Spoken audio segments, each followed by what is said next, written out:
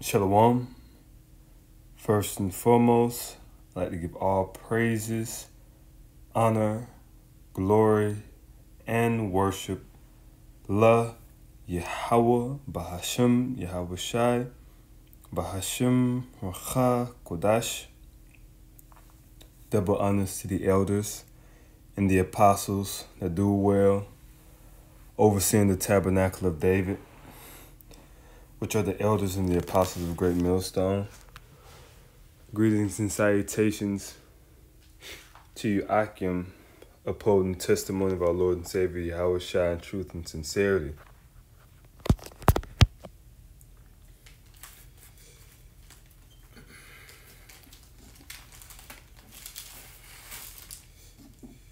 Pardon me, I just wanted to light an incense for the lesson.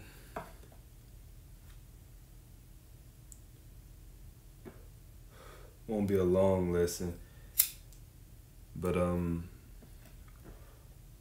nevertheless, Lord willing, a lesson of edification through the spirit and power of Yahweh Bashim Yahweh Shai Bahashim Racha Kodash. Now, we've been going into this prophecy, right? Or prophecies. The prophecies are actually jumping off the books. We try to flip to a prophecy. The prophecy beat us to the page. That's where we're at right now with Putin and Russia, the chief house, may I say, the chief prince, which is beautiful how the apostles of heart went into that. I believe brothers did a lesson on it regarding Russia and Asia, so on and so forth, coinciding that Russia being chief prince, fulfilling that prophecy. And we see the prophecy of this man seeking to push his enterprise, and we see how Yahweh Shai is he basically just shut it down. He shot it down from the heavens, as a matter of fact. And then he hit the Georgia Guidestones. The Heavenly Father hit the Georgia Guidestones with fire from heaven. It was a precision. It was a precision shot, though. And it definitely wasn't an explosion or an earthquake. Nevertheless, and man, we see the times getting hard and terrible, and society decaying, and famine and peril and uncomfortability and pilgrims on the earth, and let's jump into a fire. But with all that, brothers, we are about to be in the kingdom of heaven. We are about to be in the kingdom of Yahweh Bashim Yahweh Shai.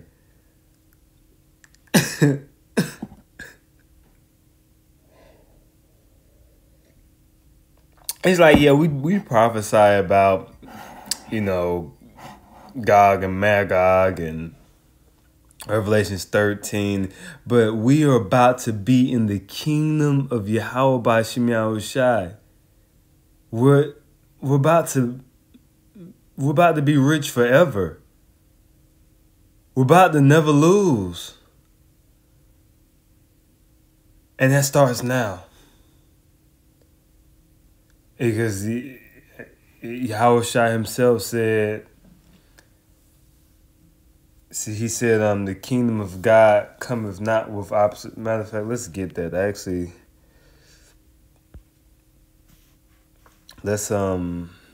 get that. I want to make sure I I already know what the scripture this is, so let's get it. Matter of fact,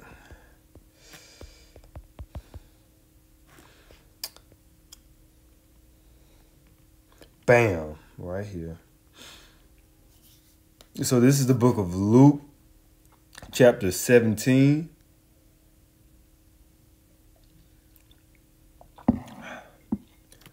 Verse 21. And it reads, or pardon me, Luke chapter 17, verse 20. It says, and when he was demanded of the Pharisees. The audacity of these guys. It says, and when he was demanded of the Pharisees, when the kingdom of God should come, he answered them and said, the kingdom of God cometh not with observation.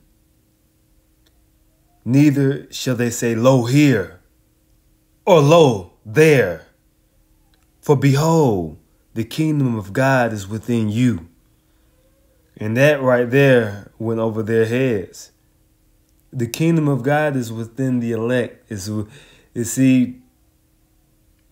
kingdom of God is in character. It's in the mind. And see, from the mind, which is the heaven, is the scripture says on earth as it is in heaven. And so it's going to be played out when the proper, remember the word government means mind control. And it's going to play out in full fruition when the mind of the elect governs, or may I say, has dominion over the mentality of the planet Earth. But it starts with you. It starts with the mind, the spirit of Yahweh Bashem Yahushai.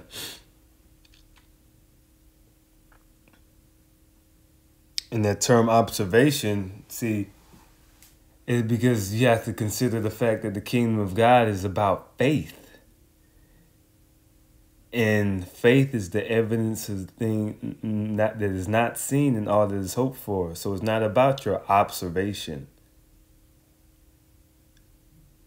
And see, if you were observing correctly through faith, you would see it right before your eyes.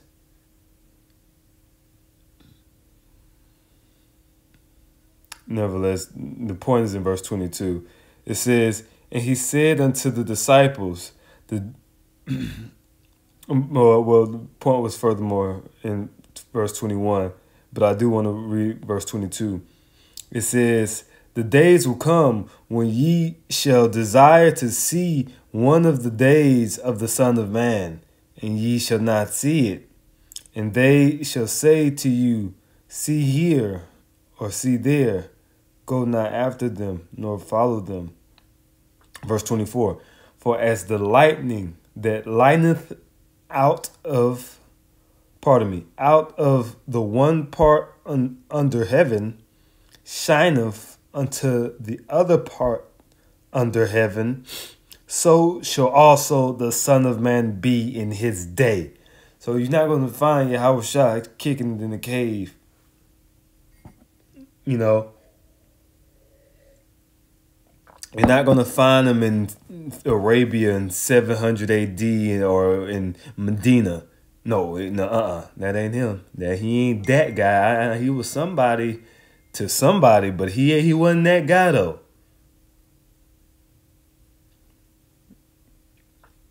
He wasn't the guy who inspired the Hadith and all that. Nope. That was somebody to somebody, but that guy wasn't that.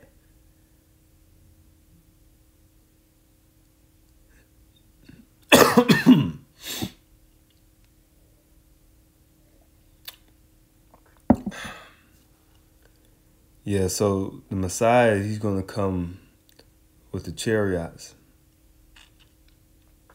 And our salvation is very near. He's going to come with the fathership. And the time appointed. And we're at the end in the speaking. And it's not lying either. So Yahweh Shai at his return is going to be quick. It's like 1 minute is going to be Esau trying to do something cute to maintain his kingdom. Next minute is going to be Revelations, the 6th chapter, where he's going to be hiding himself in the dens of the rocks, begging on the rocks in his bunkers to please follow him, to hide him from the wrath of the Lamb. It's going to be that quick. It's going to be that quick. All right. So let's go back to the book of Psalms.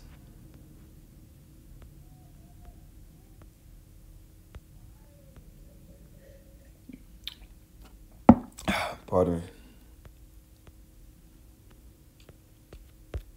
And we were at the 62nd chapter, if I'm not mistaken.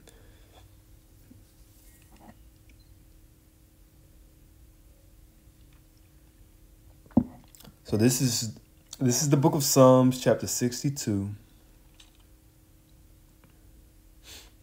Let's start at verse 1, because this lesson is about us essentially about to enter into this kingdom. We are about to enter, and oh my goodness. Now, see, I was reading this chapter and I was like, yo, this is some delightful stuff. But I really want to, there's so many scriptures that can actually be attached to this, but I mean, I'll be here all night. So I'll do what the Spirit allows or permits. It says, truly my soul waiteth upon God. From him cometh my salvation. He only is my rock and my salvation. See, only Yahweh, not any other power. It says, he is my defense.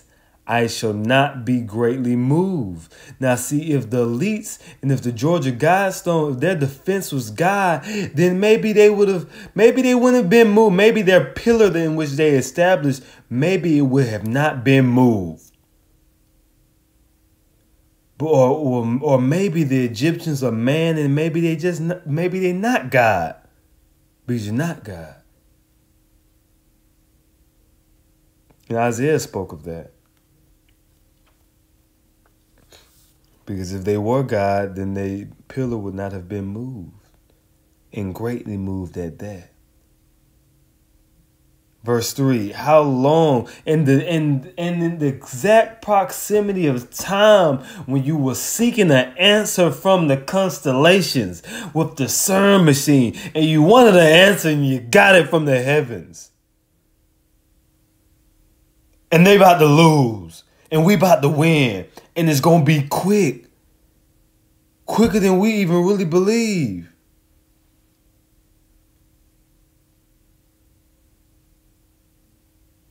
How long will ye, this is verse 3, by the way. How long will ye imagine mischief against a man? Ye shall be slain, all of you. This is the Lord talking to you heathens. It says, as a bowing wall shall ye be, and as a tottering fence. And it's gonna, you're gonna have a reminiscence to the walls of Jericho on I believe it was the 8th day. It could have been the 7th, but nevertheless it failed, and it failed bad, and the inhabitants, they went down bad.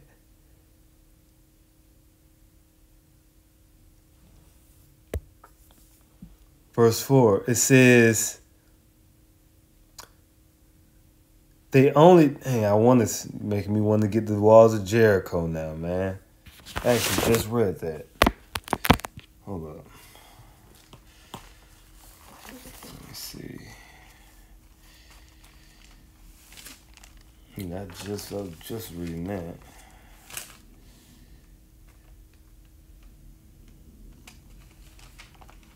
It's in Joshua.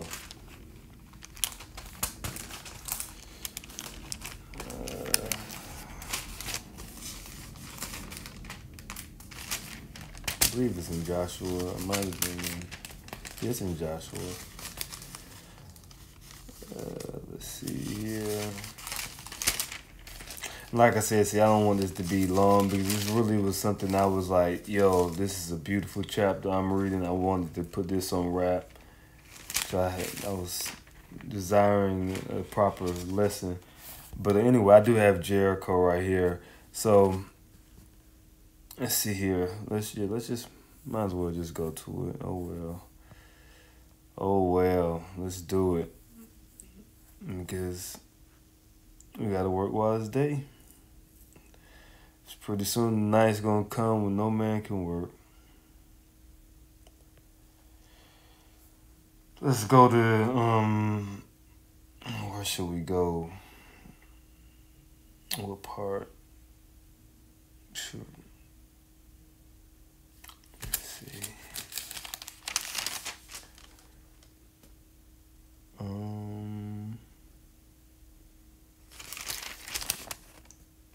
Okay, yeah, let's do. All right. So.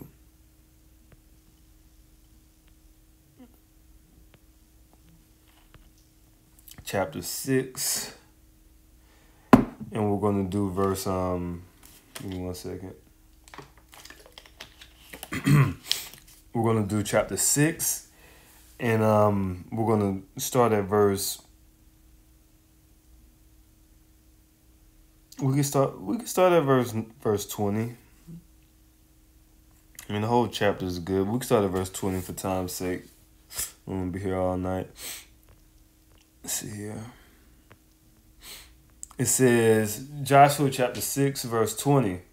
It says, so the people shouted when the priest blew with the trumpets. And it came to pass when the people heard the sound of the trumpet, and the people shouted with a great shout, that the wall fell down flat. See? So that the people went up into the city, every man straight before him, and they took the city, and they utterly destroyed all that was in the city, both man and woman, young, old, ox, and sheep, and ass, with the edge of the sword. You see?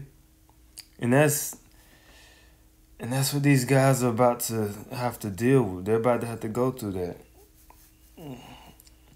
Because the people, the script said that people shall be willing the day of thy power. Yeah, you can politicalize what you want, Esau, but at the end of the day, when we get them powers, it ain't nothing else for you. It's nothing else for nobody to say, but you're just gonna have to see. We just gonna have to see whose God is real in that hour. Esau, you got your God. Your God couldn't even keep the Georgia Guidestone up. We got our God, and our God is the one who shot the Georgia Guidestone down from the heavens. So we're gonna see which God win. That's what it's gonna come down to. The talk, we doing the talking now. And then you gonna speak as a dragon, what you doing, but at the end of the day, talking is we about to take. The scripture says the saints shall take the kingdom and possess the kingdom. Say he that leadeth into captivity shall go into captivity. Here's the patience in the faith of the saints.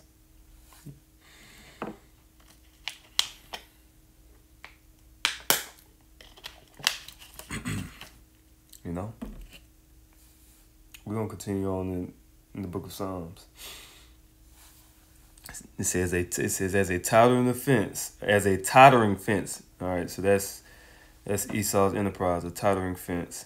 Verse 4, it says, they only consult to cast him down from his excellency. They delight in lies. That's what these guys do. They delight in lies. They're liars. They're hypocrites. They bless with their mouth, but they curse inwardly. Salah. My soul, wait thou only upon God, for my expectation is from him. Now watch this. It says, he only is my rock. So not Esau and his devices, and not our own strength, but Yahweh, essentially Yahweh Bashem Yahushai. That's the rock.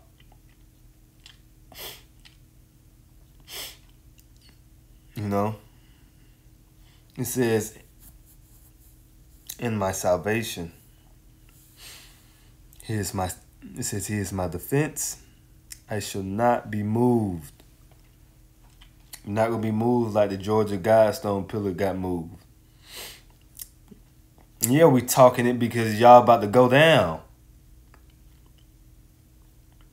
And we got an unction to speak these words. And when you move, he move, and we move. So we're just going to have to see who God's real. Now it's time to see Esau. Let's see if your God is real. Verse 7. It says, and God is my salvation and my glory, the rock of my strength. Tells a warrior, you know, my strength.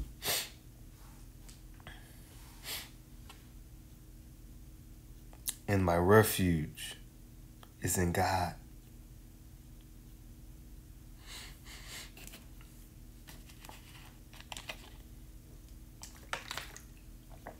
Trust in him at all times. So always trust in Yahweh Bashem Yahushua, even during the hour of temptation. Which that's going to be that time when they implement, forcibly mandate the MOTB. And that's coming soon. Sooner than what we think. Because all these prophecies are not playing. The Belarus just said that Russia and Belarus are their kinsmanship, and the fraternity of Russia and Belarus is to a stature of essentially of one unified nation. What is that? That's the Soviet Union coming back. That's weak saying I'm strong. That's Gog and Magog being brought back with a hook. That's prophecy. And we are seeing it happen right before our eyes. Now, I did not know that they were actually going to say something. I was like, did they really just say that? Yeah, they did say that. Because Russia don't got no reason to play that Russian Federation crap anymore, because they going head to head with America. They were just playing. They were being political with that garbage. Putin and them Russian hierarchy, those are Soviets. Their mama was a Soviet. Their daddy was a Soviet. Those are real deal. Those guys are Soviets. They don't give a damn about this bull crap that these Western people are talking about. This weird crap that they talking about. And they hate the West.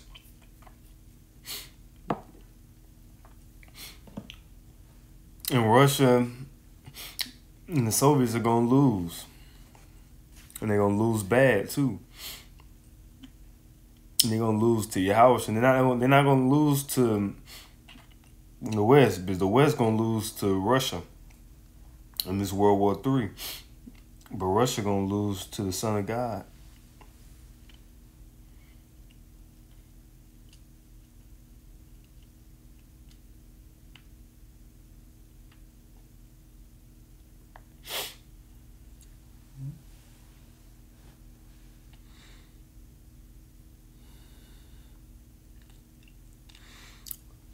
I feel that has been sufficient.